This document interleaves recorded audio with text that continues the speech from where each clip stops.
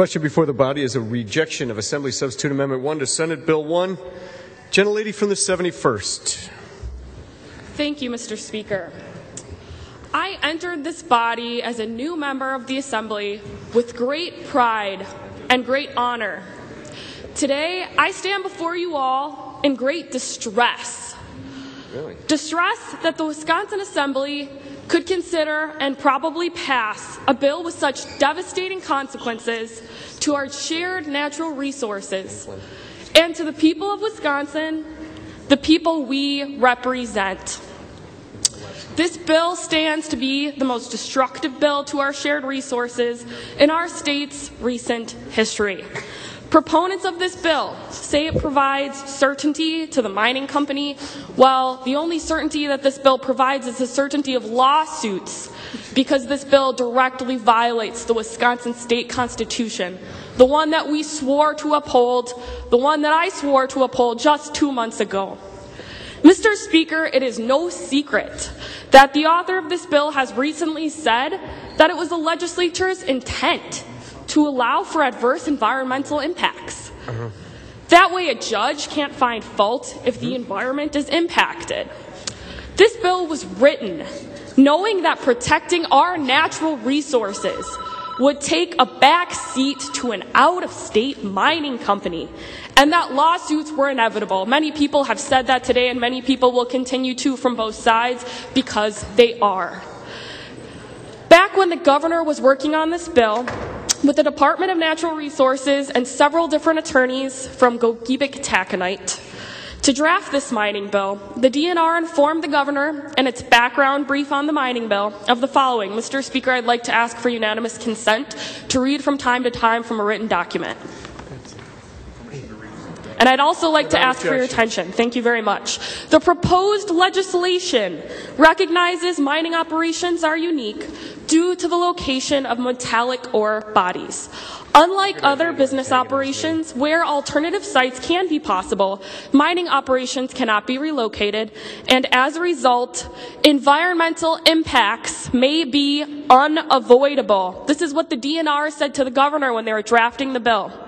What kind of environmental impacts are unavoidable?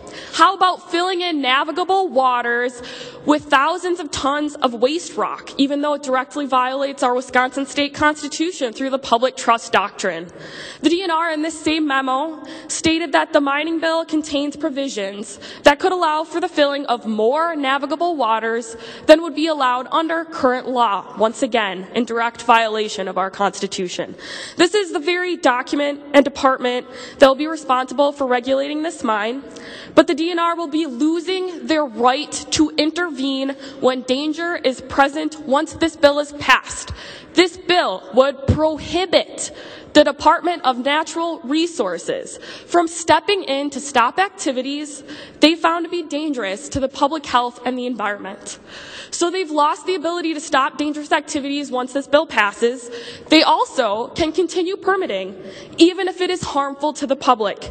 In the same memo the DNR wrote to the governor, they state that a high-capacity well permit may be issued even if it will result in unreasonable detriment to the public or private water rights, as long as the DNR decides that public benefits resulting from the mining operation exceed any injury to public rights and interests in a body of water that is affected by the mining operation.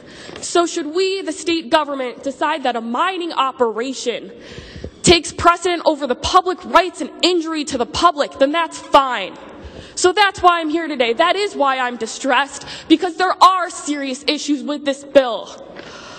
Is this enough evidence that this bill is about prioritizing a mining operation over injury to public rights, public health, and the public interest? There's more. Under this bill, if there is a conflict between a provision of the iron mining laws and in another state environmental law, the provision in the iron mining law prevails.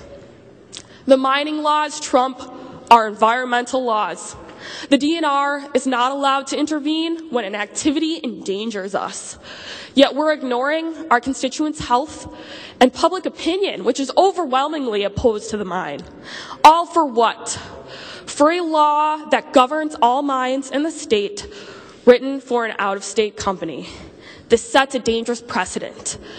This precedent says it's perfectly acceptable to write a bill for an out-of-state company and strip away our most important environmental provisions, the ones our state has been proud to uphold for hundreds of years, the ones that keep us alive. This bill is about minimizing responsibility to maximize profits, all for the false promise of jobs that will never come. Mr. Speaker, 99% of my constituents from central Wisconsin who contacted me are strongly and passionately opposed to this mine, and that's why I'm standing here today to talk to all of you. The will of the people is the law of the land. I will say that again. The will of the people, not the mining company, is the law of the land. I challenge you all to do the right thing today and to support this amendment, which is a clear alternative to this destructive bill and which will keep environmental protections in place. From the very beginning of the discussions on the bill, which I've followed very closely, many of you have proudly asserted that there will be no changes to environmental standards. We should all be proud to support this bill because the environment will be protected. Well, if you don't believe everything that I just told you, which is all directly from the bill, I just want to challenge you guys today. I want to challenge you to make good on that. I want you to prove to me, the onus is on you, to show me that that water will not be polluted. I challenge you to visit every mining site cited by Senate Bill 1 should it pass today. I challenge you to go up there should the mine make the Pinocchies. I challenge you to go to the Baraboo Hills should the mine make the Baraboo Hills. I challenge you to go to every single mining site you so proudly want to see in our state. And I challenge you to go to the nearest watershed and drink from that watershed or drink from that private well nearest the mine and see if there's any tailings contaminants. See if you can actually drink 8 ounces of water from that, because that's what the people in this state will have to live with. And should you not have to, they still do. So please make good on that promise to me that there are no changes in the environmental standards. I'd like to see it. And you can start by drinking a glass of water from the nearest watershed. When the Bad River tribe testified so passionately and with such great candor at the only mining bill hearing they had this session, they testified from a place of truth. They talked about their wild rice beds. They talked about their families. They talked about their water. And you know what they said? They said that supporting this bill would be equivalent to genocide. And I'm saying that today because they said it, and you should listen to them. Polluting an entire watershed for profit is contributing to genocide. And history is on their side. But history will remember us as the legislature that placed Wisconsin on the auction block, the one that decided that we could stop protecting our people.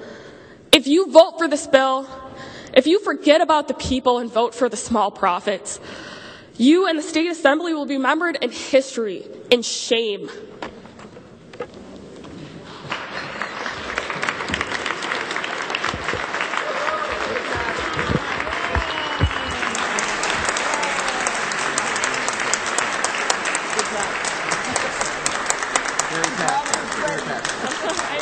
Outstanding. It gave me chills. Good job.